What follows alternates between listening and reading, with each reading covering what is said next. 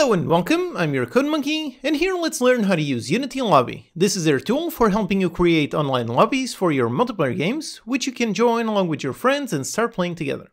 As a host, you can create a lobby, give it a name, make it public or private. You can update the lobby data, which can be whatever you want, like for example a game mode.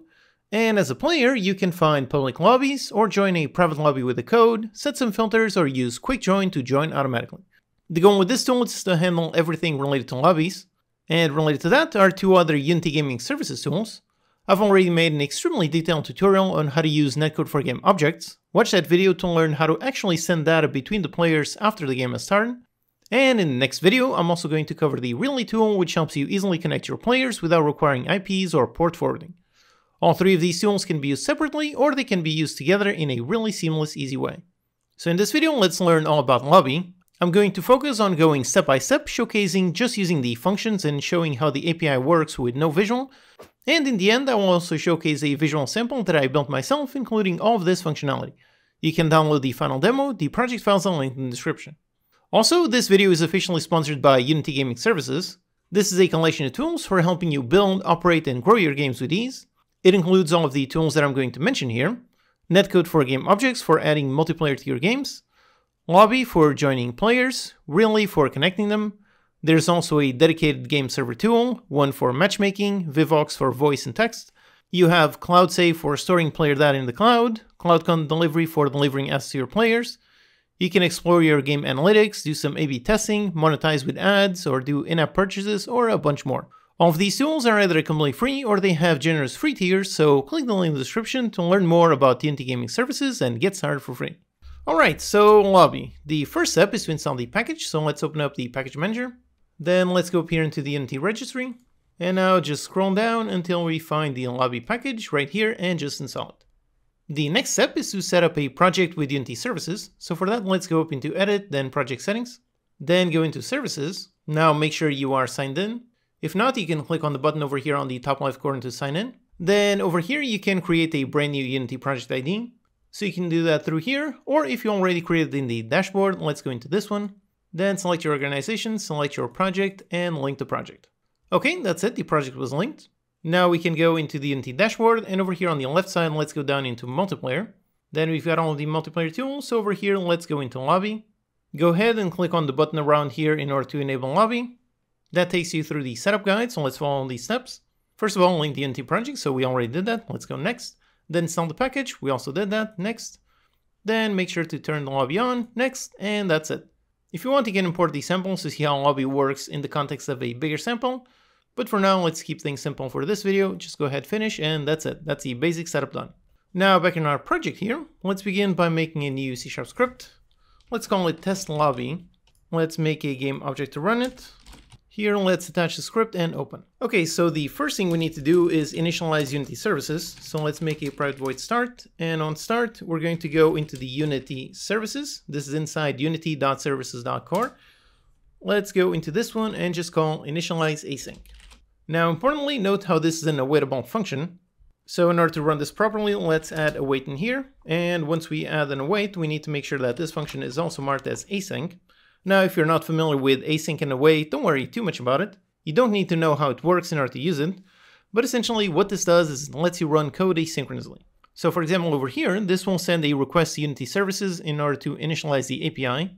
That request is going to go over the internet, so it's not instant. If you did not make this async and did not use await, then the game would pretty much freeze until it received a reply from the server. Whereas by using these keywords, this way the game does not freeze. When it gets to this point, it sends off the request, and then just pauses execution of this function and the rest of the game keeps going. Then when this function receives a response, then continues executing down here. But like I said, you don't need to worry about it, just don't forget the async and await keywords. Okay, so that's it for initializing these services. Then Lobby requires authentication to use. Unity Authentication has tons of options. You can link a Steam account, Apple, Android, Facebook, or OpenID. So you can ask the player for access in order to create an account and link it with any of those services. Or something super awesome is you can just do a super quick anonymous sign-in. Over here we just go inside the authentication service, this one, inside Unity Services Authentication. Then let's access the static instance. And now we just call in the sign in anonymously async. And again, this is an awaitable call, so let's await. Basically, this way it's completely invisible to the user, so there's no need to ask them for any username or password, it just happens automatically. Then in the future, if you want, you can upgrade this anonymous account into an account linked with any of those services. Okay, so this will sign in anonymously and create a new account for this user. We can listen to the event to know when the sign-in completes, so let's go inside the authentication service, inside the instance, and let's listen to the signed-in event. So over here, let's do a log saying we've signed in, and we can grab the authentication service instance, and let's grab the player ID. So this is the player ID that was generated. Okay, so with this, we have everything we need in order to get started working with the lobby. So first things first, let's handle creating a lobby. Let's make over here a function, so private void create lobby. Then over here to create, let's go inside lobby service, inside unity.services.lobbies. On this one, let's access the instance, and then we're going to call the function create lobby async. This one, as you can see, takes a lobby name and the max number of players.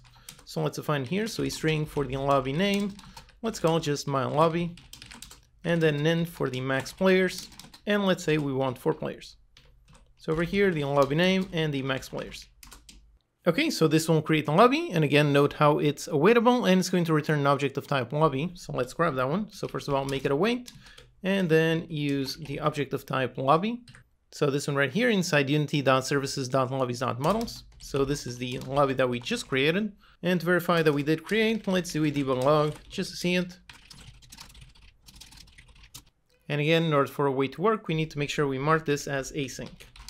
All right, that's it. So this code here is going to create our lobby. Now, one very important thing is that all of the functions related to lobbies, all of these can throw an exception. For example, if it couldn't create a lobby or somehow it could not connect to the lobby server, if we don't catch that exception, that could break our entire game. We don't want that to happen. So let's wrap all of this inside a nice try catch. So try catch, and we can catch of type lobby service exception, and just do a debug.log on this. Just that way, in case there's any error, we can see what caused it. Okay, we're almost done, and just for testing, over here I'm going to be using the Quantum Console. This one is an excellent asset that lets you easily add a console, read the logs, and trigger functions. However, I should point out this is not required. You can call this lobby function from anywhere, but in my case, for testing for this video, this asset is super useful. So in order to make it work with that asset, I'm just going to add the command attribute. Okay, with this, let's test. Alright, here we are, and right away we can see that the authentication is working. So we signed in, and this is the generated player ID. And now let's call the function, so the create lobby function. Let's run that function. And there you go, create the lobby with the name mylobby and with 4 players. Alright, great. So far everything is going really good. We can verify that it did work by looking in the dashboard. Over here in the dashboard, if under lobby we go into overview, over here we've got a whole bunch of stats. And we can look and see, yep, we've got 1 request right now. And down here we can see request by type. Yep, we've got a create request. Okay, great. So now that we have created a lobby, the next important action is searching for lobbies. So let's make another function. So a private void, let's call it list lobbies. Then over here, let's go inside lobbies, access the static instance, and now let's call the function query lobbies async. And again, this one is awaitable. For the parameters, as you can see, we have an optional parameter. This is for filtering. If we leave it as empty, it's going to return all the lobbies. I'm going to showcase how to use the filters in a little bit. So this one, as we can see, returns a query response. So let's grab that. So the query response. And again, make sure this one is marked as async. All right, so we have our query response, and now we can go inside that one. And over there, we've got the results. So this is a nice list containing all of the results that we found. So let's do over here a debug log. Let's say lobbies found and query results.count. So we found these lobbies. Then let's just cycle through them and print some data. So just do a for each lobby in the query response.results. And for each of these, let's do a log the lobby.name, and perhaps let's say the lobby.maxplayers. Okay, so since we did not use any filter, this is basically going to query for every single lobby that exists. Now again, remember to wrap this inside a try catch, otherwise this thing could break the entire game, so let's wrap it. And okay, let's test and see what this does. Alright, so here we are, I'm signed in. First, let's do our search. So let's call list lobbies, do our search, and yep, lobbies found 0. Okay, makes sense. Now let's create a lobby. There you go, created, and now if we enlist again, yep, there you go, we found one lobby. To verify that it is indeed running, over here I've got 2 builds. So let's try doing enlist, and nope, that one found 0, and on this one enlist, and nope, also found 0. Now on this one, let's create a lobby, and there you go, that one created, and now on this other one, if I enlist again, and if there you go, this one did find the lobby. So we have verified that we are indeed grabbing the lobby from the master server on the internet and not anything local. Okay, great. And again, I should point out that, like I said over here, I'm just testing out the API. But as you might imagine, you can easily add a visual to all of the return values from all these functions. That's what I'm going to showcase when I showcase the fully working sample in a little bit. Now, one important thing about lobbies is they can become inactive if they receive no data in 30 seconds. So the lobby has been created, it has been a bit over 30 seconds. So now if I try to list lobbies again, let's see if it still finds the same one. And nope, there you go, look at that, 0 lobbies found. So the lobby was created, but since we didn't send any data, we didn't update anything, after 30 seconds it became inactive. Inactive pretty much means that it does not show up on search, so new players cannot find it. However, players that are already on the lobby, they can still get data from that lobby. Now when starting the game, you really want to keep the lobby alive until all players joined. So in order to keep it alive, what we need to do is send a heartbeat. So when we create a brand new lobby, let's keep a reference to it. So let's go up here, make a private of type lobby, let's call it the host lobby. And then down here, when we create our lobby, we get the lobby, the host lobby equals this lobby, okay. And now with this, we basically just need to run some logic every certain amount of time in order to trigger the heartbeat function. So we need to run some code every X amount of time, and if you want, you can do that in coroutine. But personally, I do not like coroutines, I don't like the pattern that they force you to use. So if you want, you can use them, but for me, I'm just going to use a basic float timer. So up here, just going to declare a float for the heartbeat timer. Then let's make a private void update. And then let's make a function, handle lobby heartbeat. And we're going to run this on update. Now here, just do some basic timer, but obviously first check if the host lobby is not null.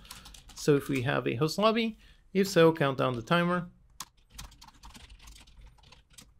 Then if the timer has elapsed, if so, let's reset the timer. Now for the heartbeat, like I said, the lobby becomes inactive after 30 seconds of inactivity. So let's send a heartbeat, let's say every 15 seconds. So for actually sending the heartbeat, let's go inside the lobby service, the instance, and let's call the send heartbeat ping async. Then this requires an ID for the lobby ID, so let's grab in the host lobby and pass in the ID. And again, this one is awaitable, so let's await and make this one async. Alright, so that's it. Let's test and see if our created lobby stays alive after 30 seconds. Okay, so first of all, let's list our lobbies, and nope, we've got 0, great. Let's create a brand new lobby, okay, let's list them again. And yep, there it is. Okay, so now let's wait 30 seconds. Okay, it has been almost a minute, so let's list them again and see if it's still alive. And yep, there you go, the lobby is still alive. Okay, great. So our lobby is no longer becoming inactive. Now, like I mentioned over here when listing lobbies, you can optionally add some filters. So let's see how to do that. This function takes a parameter of type query lobbies options. So let's make one of those. So query lobbies options. We can inspect this type to see what it contains. Here we've got a bunch of things, so for example, how many results we want to get, which ones we want to skip, and importantly over here we've got the filters and the order. So the filters are how we can narrow down which lobbies we want to get, so let's inspect the query filter. Over here on this one, a query filter contains a field options, a value, and an operation. For the field options, this is which field it's going to act upon. You can see there are some common ones, so you can filter by number of max players, you can filter by number of available slots, you can filter by the name, by when it was created, when it was last updated. And then these ones, the S1 through 5 and the N1 through 5, these are basically custom parameters which you can define yourself. The N simply means number and the S simply means string. So for example, when creating a lobby, you can define the S1 field, you can define that one as, for example, the game mode. And then when querying for lobbies, you can filter only the lobbies that have that specific game mode. Or alternatively, in terms of numbers, you could have, for example, a field for something like the player skill. And then you could filter for only lobbies with player skill within a certain amount. So that's all the structure. Now let's see how to actually use it. So over here, we create the new query lobbies options. Then like we saw, for example, we can set the count. So let's say we wanted to get just 25 results.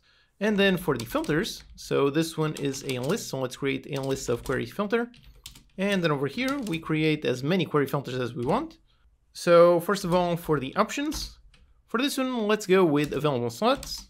Then for the value, let's go with 0. And then for the operation, over here you can see we've got all kinds of operations. So we have contains, if it contains this value. We've got equals, greater or equals, greater than, less or equals, less than, and not equals. So let's say right now we want to filter all the lobbies with at least one available slot, so more than 0. So let's go with greater than, and just like this. As you can see, this is a list, so you can add as many filters as you want, or we can add just one. So basically, just like this will return only lobbies that have more than 0 available slots. And by the way, this one is actually a string, even though then it won't be parsed into an int, but yep, takes a string. Now, like I said, another thing you can do is sort the results. So over here, we can set the order. And once again, this one is also a list of query orders. So let's create a new query order. First, you can set it as ascending, true or false. Let's say false to make it descending. And then for the field, let's go with when the lobby was created. So the lobbies will basically be sorted from the oldest to newest. All right, so here we define all our options. Now we just pass it in over here into our function. So that's it. And again, like I mentioned over here, I'm really just showing you how to work with the API, how to call the functions and so on. But as you might imagine, in your game, you would have the UI, and using the UI, you would have all kinds of buttons to set the filters, and then using that, you would construct over here these query lobbies options. Now, for a quick test, let's try creating a lobby with just one player, which means we won't have any more players after we join when we create. So let's go up here when we've got the create lobby. Instead of 4 players, let's put just one. Okay. So now here, if I list lobbies, and nope, none are found. Okay, now let's create a lobby, and yep, it created. And if I list, and nope, there you go, also 0 lobbies found, because again, there is no lobby with at least one available slot. Alright, great, so far so good. Now the next thing we want to do is be able to join a lobby. So over here, let's make another function. Let's make a private void, call it join lobby. And then over here, in order to join, we just go into lobbies, access the instance, and then we've got some join functions. As you can see, we've got 2 of them, so we can join a lobby by ID, or we can join by code. Here, just to test that we can join a lobby, let's go with join by ID, and let's basically just copy this just to do a query and join the very first lobby. So just a quick test. So over here, do a query response, find the first one, and then let's go inside. Let's not apply anything, so no lobbies, no options. Make this one async.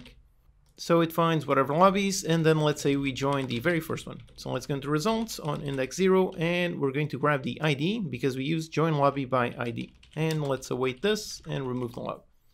Okay, so this function should be able to join the very first lobby that it finds. So let me just add the command here, and then let's go up here and add some more players so we can join it.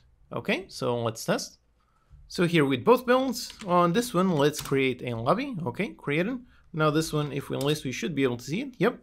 And if we use the join lobby, it should join that one. So let's click. And yep, there you go. It didn't do anything because there's no log, but yep, it did join the lobby. Again, obviously you can imagine how with a proper UI, you would first have a visual listing all of the lobbies, then the player would click and it would join that lobby based on that ID. That's exactly how my sample works, which again, I'm going to showcase in a little bit.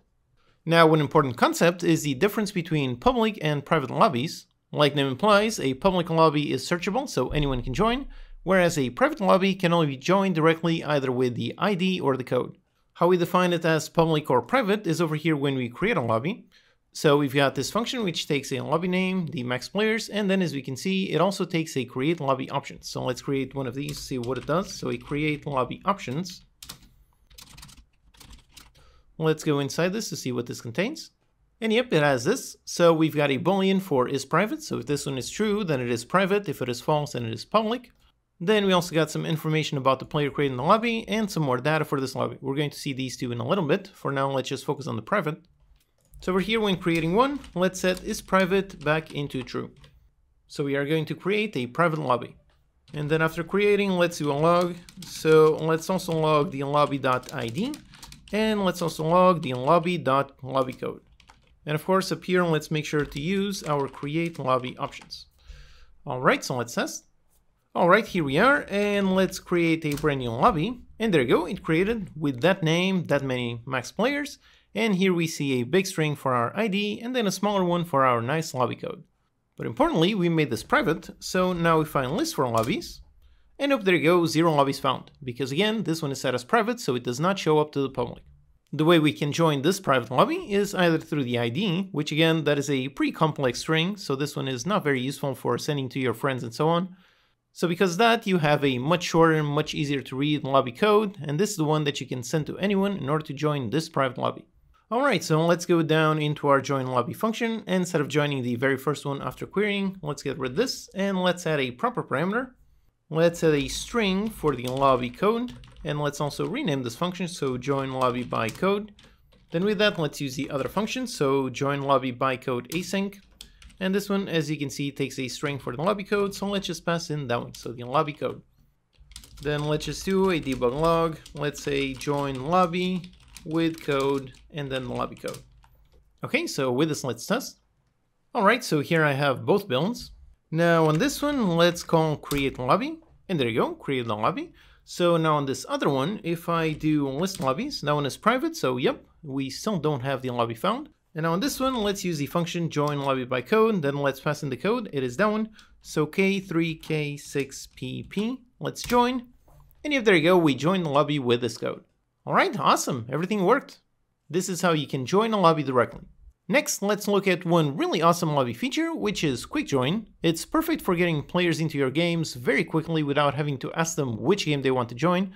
With Quick Join, your player just presses a button and they instantly join a lobby. To do that, let's make another function, so private void. Let's call it Quick Join Lobby. And over here we go into the lobby service, access the instance, and we're going to call the function Quick Join Lobby Async. As you can see, this one has some optional options. Using this, you could filter. So for example, you could have a quick join only on a certain map or a certain game mode and so on. But to make it super simple, you really just have this function. But again, this one is awaitable, so let's await. Let's make this async. And again, as always, don't forget to add the try catch. If you do, then it might cause an exception and break your whole game. So don't forget this. Okay, so we have this. Let me just make a command just for testing. And let's test. So here with both builds, let's create a lobby. And then on this one, let's do quick join lobby. And oh, there you go, it did not work. And by the way, here's a nice example of the errors. Thanks to the try catch, the game didn't break. We just got a really nice error function. And on this one, as we can see, it is saying that it failed to find any open lobbies. Again, that is because we made this one a private lobby, so this one cannot find it through quick join. Let's just quickly go here, go up into create lobby, and for this one, let's set is private back into false to make it public. So now again, over here, let's create a lobby. And there you go, created. And on this one, let's quick join lobby. And there you go, it does join quickly. Okay, great. So with this, we already have quite a lot working. We can create lobbies, we can list them and join them. But on the lobby itself, we still have no data. One very glaring example is the players have no name. We can see all the players inside a lobby by looking inside this lobby class. So this one over here, if we look, we see over here, yep, we've got a list of all of our players. And then if we look here on the definition of the player class, if we look at this one, you can see we've got an ID, connection info, allocation ID, join, last update, and so on. So as you can see, we have no field directly for a name. However, what it does have is over here a real nice dictionary. So basically the way this works is all of this data is up for you to define. So you have to decide what data you want to include with each player. You can, for example, include the name, you could include some kind of loadout, you could include some kind of selected character, some kind of icon, colors, whatever. This is a dictionary of generic data, so it's up to you to define what data each player needs to have. Let's first just make a function just to print all of details from the player. So let's go down here, make a simple function. Let's just call it print players. And we're going to receive a lobby object.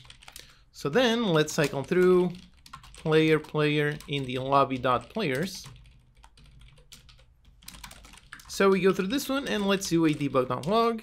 And let's say, for example, the player.id. And up here, let's do a debug log. And let's say players in lobby, and then print out the lobby.name. All right, so we have this nice helper function. So up here, when we create a lobby, we've got the host lobby. Then let's call this function and pass in the host lobby. Okay, so just like this, let's see what this prints. So here, if I just create a lobby, and if there you go, that's what it did. So it creates a lobby, players in the lobby, and as you can see, it is the ID of this player. Now let's see how we can actually add our proper data into it. The way we do that is actually what we saw a while ago. So we have the create lobby options, and if you remember, over here inside we've got a player. So this is the information about the player that is creating this lobby. So we can basically just add this inside. Let's set over here player equals, and we construct a brand new player. And then for the player it takes all kinds of things. So for the ID, let's go into the authentication service, access the instance, and let's get the player ID. And then we've got the data, so let's construct it. This one is a dictionary. So inside we can add as many keys as we want. So let's put in a key for something like the player name, let's call this. And then let's give it a player name. And just for testing, we need to make sure that we have different names. So let's go up here to define a random name. So private string for the player name. And let's name it, put code monkey, and then do a Unity engine random.range just to generate a random number. So let's say 10 and 99, just so we can get a nice random number. With this, the editor in the build should have different names. Let's also print it over here on start. So a debug.log on the player name. Okay, so we have that, and then down here, let's pass in the player name equals this player name. Except this one is not a string, but rather we have to create a player data object. Then inside, we can define the visibility. This one we have three options, member, private, and public. So public is as you expect, so this one is visible to anyone outside the lobby. Private means it is only visible to the host of the lobby. And member, this one is visible to every member in the lobby. I'm going to cover these in more detail in a little bit, but for now let's just make it member, so it's visible to every member inside this lobby. Then for the value, let's put the player name and close this. And actually for the ID, we need to either send it over here in the constructor, or actually if we omit this, then it won't just grab it directly from the authentication, so let's leave it just like this. Okay, so basically with this, when we create a lobby, we are creating a lobby and passing in the player that is creating this lobby, and inside that player class, we are defining the data, and we are defining a field for player name, and we are setting it to the player name. So then down here, let's go into our print players function. Over here, we are printing the player ID. And then let's also print the player. Let's go inside the data and let's grab the player name. This contains a player data object, so let's go inside and grab the value. Alright, so let's print it and see if it does say the name of the player that is creating the lobby. And actually random.range apparently cannot be called directly from the constructor. So instead of generating the name here, let's just copy this, erase this, and define the player name here. Okay, so let's test. So here we are, and that's the generate name, so CodeMonkey91. So now if we create a lobby, and if there you go, it did create a lobby, and the players inside this lobby has this ID and this really nice name. Alright, now let's make sure this works also when joining. Again, for all the functions, we need to create a player object and pass it in. So for example, down here when we've got the join lobby by code, for example on this one, we've got the function, we take the lobby code, and then we also have the option, so we need to also include that. So join lobby by code options, let's construct one of these. And then over here we have the player, so this is the player that is joining. And instead of copy pasting a ton of code, let's actually make a function to return a new player object. So let's just make something like this. So private going to return a player, so get player. And over here just return a new player doing exactly that. Okay, so now let's use this function. So up here instead of defining that, let's call get player. Okay, like this, and then down here when we are joining, let's put the exact same thing, player get player, and then we just pass in this inside there. Okay, we do this, and finally let's also print our players just to see all the players inside. So we join the lobby and print the players inside this lobby. So this one actually returns the lobby for the join lobby, and it is this one. So let's print like this. Okay, so let's test. Alright, so here are both builds. This one is CodeMonkey56 and this one is CodeMonkey80. Alright, so on this one, let's create a lobby. And yep, there you go. And the lobby has that code, so let's use that to join. So over here, let's join the lobby. Let's put down GDMEEJ. Let's join. And if there you go, it joined. And over there, we can see both names of both our players. Alright, great. So with this, our players now have some proper names. Basically, what we did here is we defined some per player data. Like I said, that can be whatever you want. So it can be as simple as a player name, or maybe on a game kind of like League of Legends, perhaps you would store the player chosen champion. Or perhaps in a game like Battlefield, you could store the player loadout. As you saw, it takes a dictionary so you can store whatever data you want. And the other type of data that you can store is on the lobby itself. So for example, this would be the game mode, which obviously you don't want one game mode per player, you want just one game mode for the entire lobby. How we set that up is pretty much exactly the same way. So let's go into the lobby create. So up here, we've got the create lobby options. And if we inspect this, again, over here, we see the exact same thing. So we've got a dictionary of our data. So when creating a lobby, let's put data and construct a brand new dictionary. And on the dictionary, let's add an entry. So for the string, for our key, let's say our game mode. And then for our data object, let's construct it. Again, we need to pass in the visibility. So again, public means it is visible to anyone outside. Private means only visible to this host, and member only visible to people inside the lobby. So for a game mode, you want it to be public. You want it to show up in the server browser so that people can select which game mode they want to join. So let's make it public, and then for the value, let's say capture the flag. I should also point out that there's one final optional parameter. This one is for the index. And this one, as you can see, we've got string 1 through 5 and numbers 1 through 5. Like we saw a while ago for the search, these are the indexes that are used in there. So you could define this game mode, define this one as the S1 index, and then down here when listing for lobbies, you could make a filter. Let's put one right here. So let's say you could make a new query filter, create search for things, and let's search for S1, which is the one that we use up here. So you could search for that. Then for the value, let's say capture the flag. And finally for the operations, we would go with equals. So using this query filter, you would basically only find all of the lobbies that have captured the flag in their game mode. So for more complex use cases, these indexes are super useful, but for now, for this simple demo, let's remove this and just put it just like this, so just a simple game mode. And that's it. This is how we can assign some data, whatever that we want, to our brand new lobby. Let's go down here into the print players and let's also print it. So we've got the lobby name, then let's also print the lobby. Let's grab the data, grab the game mode, and inside grab the value. And also appear when we are listing the lobbies. So let's see this one, listing the lobbies, print the name, the max players, and let's also print the lobby, data, grab the game mode, and print the value. Okay, so let's see like this. All right, so here let's create a lobby. And yep, there you go, it created, and we can see the players in the lobby with the name my lobby and the game mode capture the flag. And if we do a list lobbies, yep, we also see, yep, there's the lobby with capture the flag. The reason why it found 2 is because I accidentally ran create lobby twice, but yep, everything is working. With this, we now know how to set per player data and per lobby data. But of course, over here, we are only setting that data when we are creating a lobby. Obviously, you want to also be able to update it after the lobby has been created. You want to be able to change the game mode, the name, and so on. So let's make a function to update the game mode. So let's go down here. Let's make a private void update game mode. Actually rename this to update lobby game mode. Okay. Then let's receive a string for the game mode. And for updating, let's go inside lobbies, the instance, and let's call update lobby async. This one, first of all, takes a lobby ID. So actually up here, we're already storing our host lobby. So let's grab this one. Let's go down here, use this host lobby.id. And then we've got the update lobby options. So let's construct an object of that type. And over here, we can set the data. And let's pass in the brand new data. So game mode. And let's make a new one.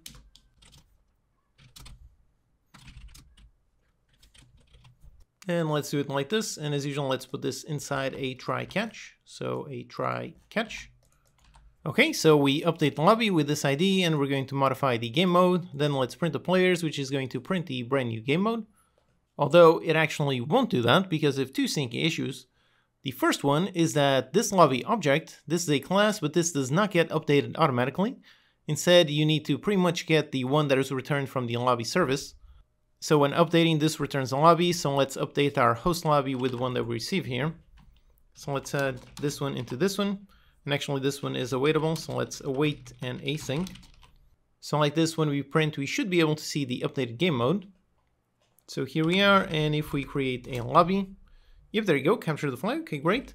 Now let's update the lobby game mode. Let's say deathmatch. And if there you go, it did update. Okay, great. One more thing, if you have multiple pieces of data over here, you only need to assign the ones that you want to update. So for example, let's go up here when we create a lobby, let's create a new piece of data. So let's say the map, Then the same thing, a new data object. Let's also make it public. And let's say we are on dust 2. Okay, so we have a map, and then down here, when updating the game mode, we only want to update the game mode. So when printing, let's also print the map, and make sure that the map still exists. So lobby data, let's pick up the map, and the value. Okay, so let's see this. So here, if we create a lobby, and yep, there you go, capture the flag on dust 2. Okay, makes sense. Now let's update the lobby game mode. Let's put it on conquest.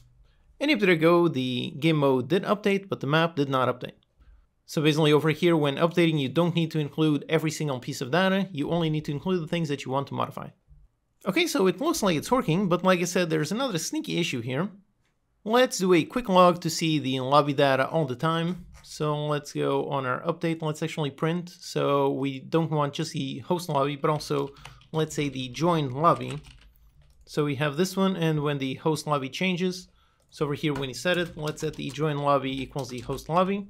Again, we just want to keep a reference of the lobby that we just joined. So on this one, when we update the host lobby, let's also put this one equals that one.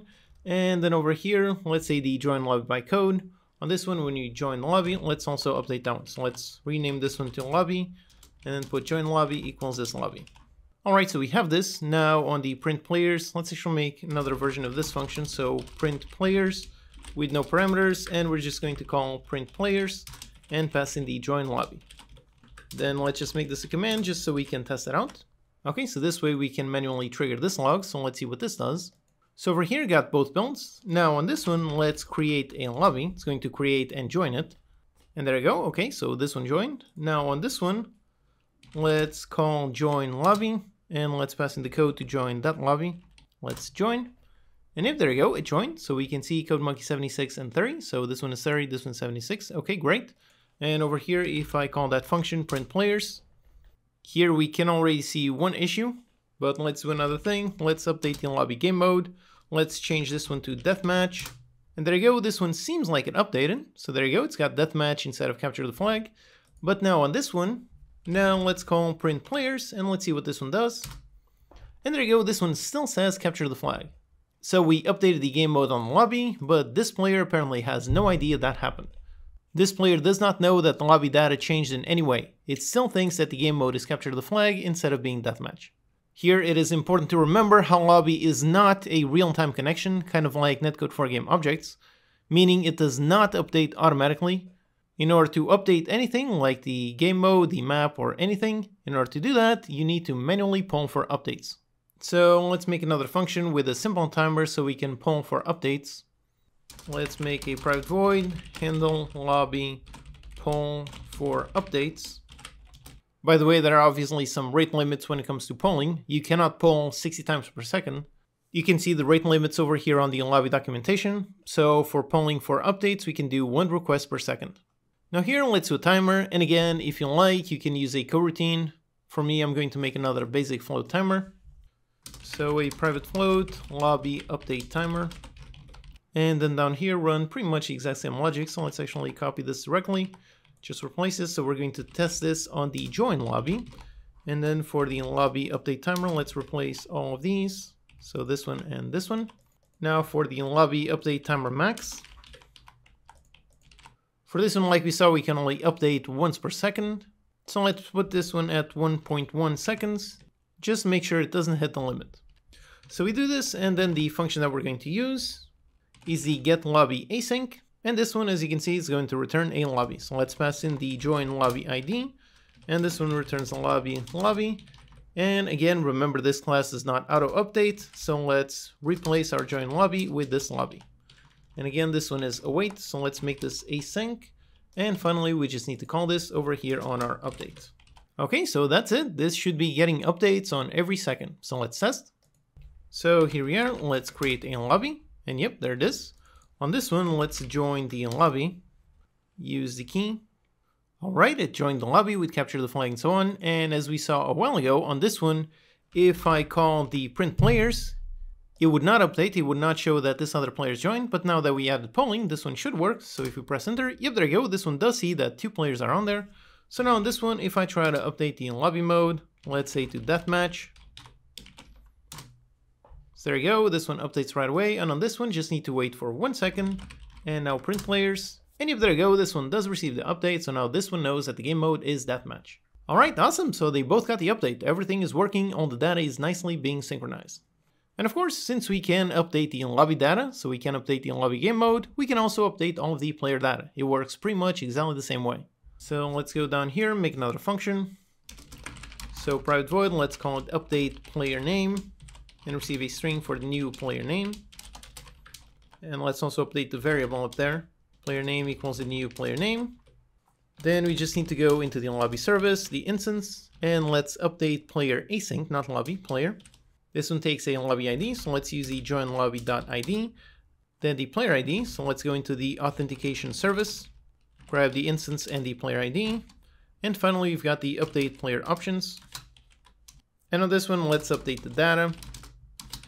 And let's put the exact same thing that we saw up here. So let's see the function where we're getting the player. So we get this data, let's update this data.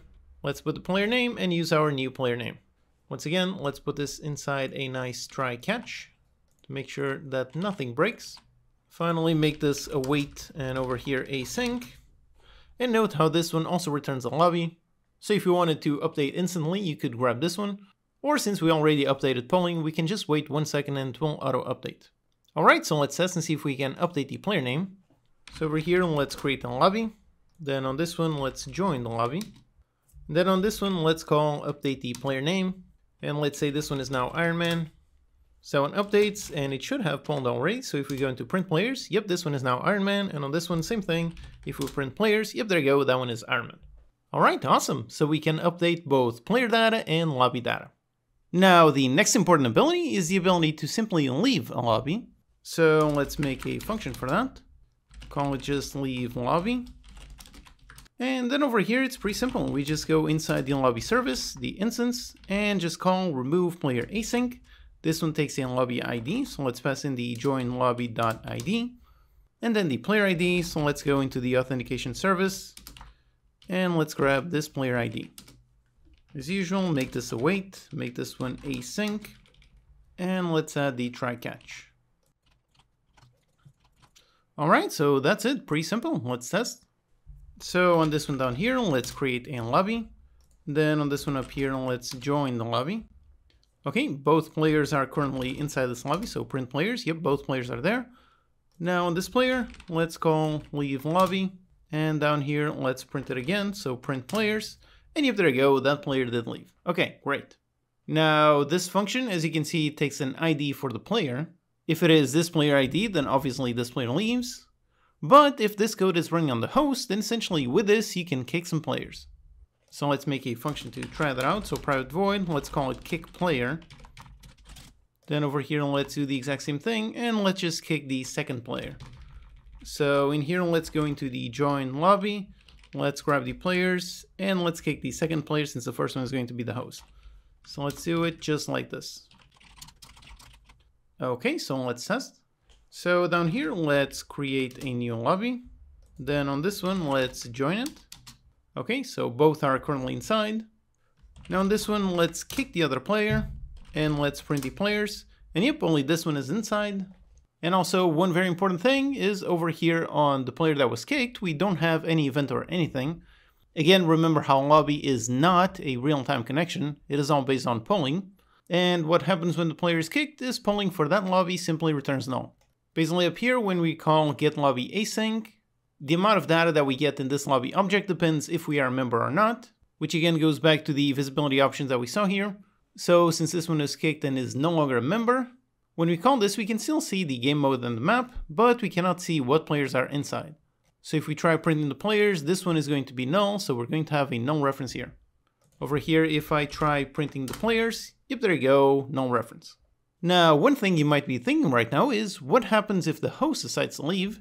And the answer is lobby has automatic host migration. So both players are currently inside. There you go, 63 and 17, yep, both are inside the same lobby. And on this one, on the host, let's simply leave the lobby. And there you go, the host left. And on this one, if we call print players, yep, there you go, only this one is inside, and this one has now become the host. If there are multiple players on the lobby, then the host is chosen at random. And also over here, you can see an error happened. That's because we still try to send a heartbeat even though we already left that one, so we're no longer the host. Now, alternatively, you can also manually handle host migration. So let's make a function, call it migrate lobby host.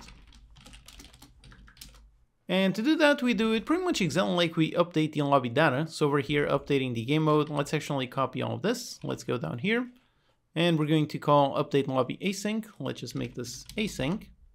And now over here, if we inspect the update lobby options, over here, if we scroll down, we can see, yep, we've got a host ID. So this is the ID of the player that is the host of this lobby. So over here, instead of modifying the game mode, let's say we want to modify the host ID. And for example, let's make the second player the host. So let's grab the second player ID just like this. All right, so let's test. Down here, let's create a lobby. Then on this one, let's join it. And then back to this one down here. On this one, let's call migrate lobby host. Okay, it did it. And now, for example, if we try to update the lobby game mode, let's try changing this to deathmatch. And oh, there you go, we've got an error. We can see this user does not have the authority to update the lobby. Yet another question you might have is what happens if everyone leaves the lobby? And the answer is simple, the lobby is automatically deleted. If there's no one inside, it gets deleted. And if you want, you can also manually delete it yourself. So let's make a function, delete lobby. And then on this one, it's pretty simple. Just go inside lobby service, the instance, and just call delete lobby async, and this takes a lobby ID. So let's pass in the join lobby.id.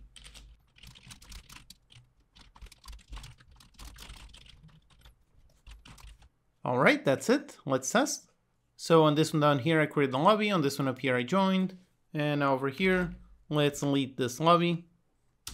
And yep, there you go, it's done. And as you can see, we're getting errors because the lobby has been deleted. All right, great.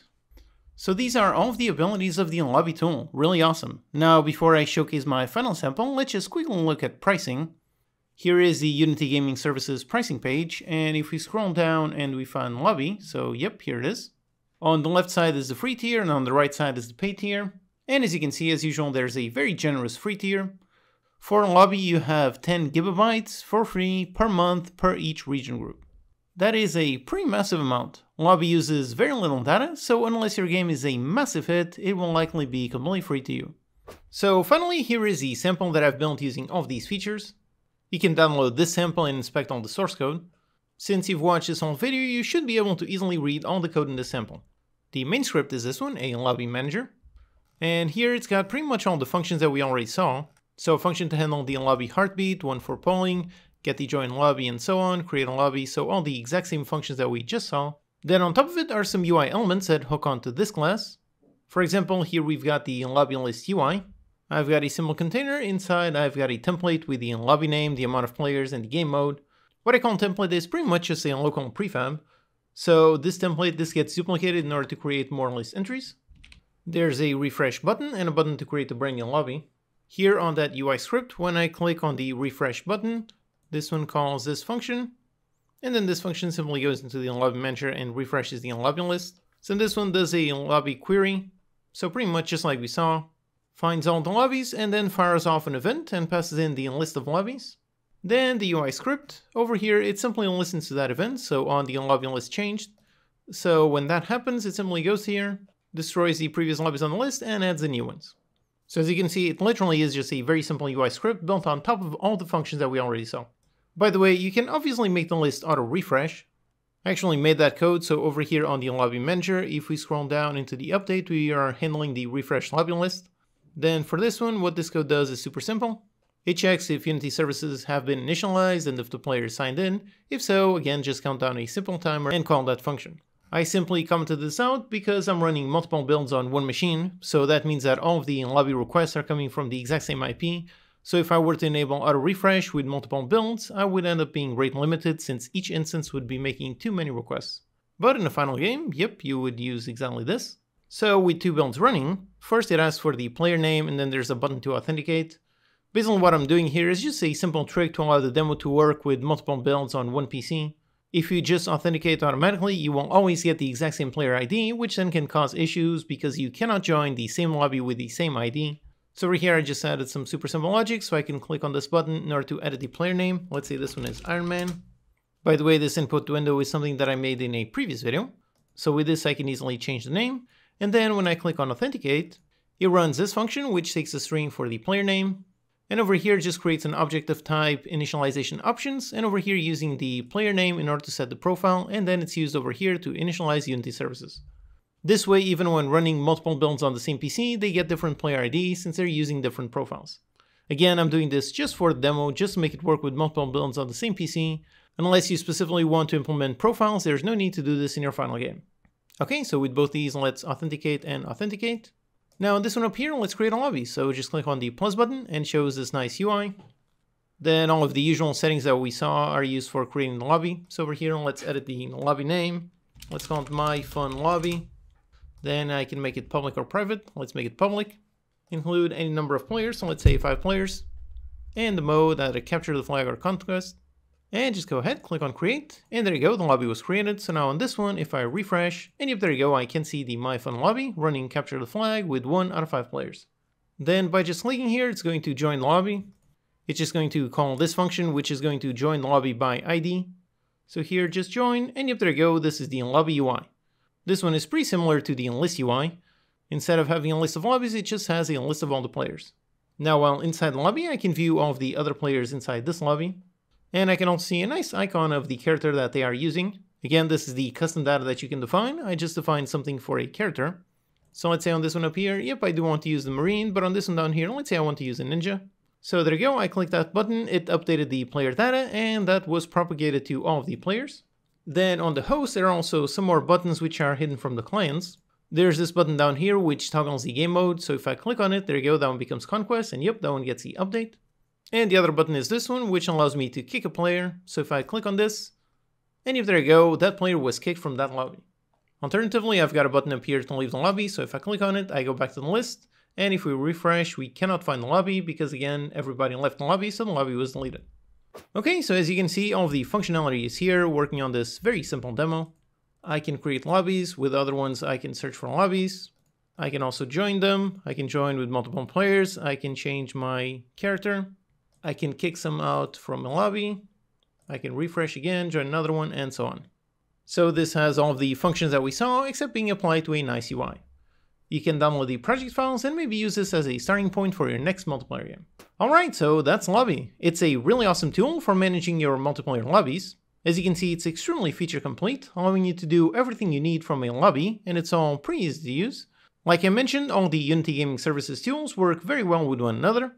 So stay tuned for the next video where I will explain how Relay works and how to make a multiplayer game with Lobby, Relay, and netcode for game objects.